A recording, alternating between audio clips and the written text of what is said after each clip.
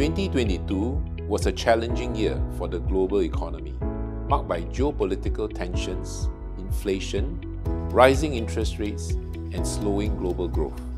But amidst a difficult environment, Keppel continued to deliver resilient performance as we execute Vision 2030 and transform to be one integrated business, providing solutions for a sustainable world.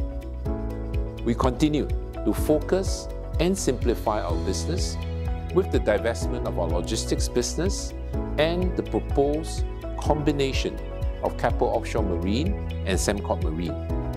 We made good progress in asset monetization and are actively growing our business to be a leading global asset manager with strong operating capabilities in energy and environment, urban development, and connectivity.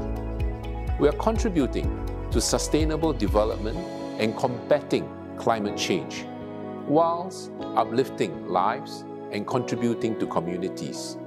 With sustainability at the core of our strategy, Keppel is in the right space at the right time.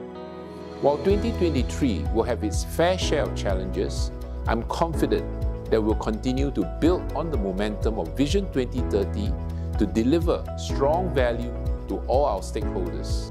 I wish everyone a Happy New Year.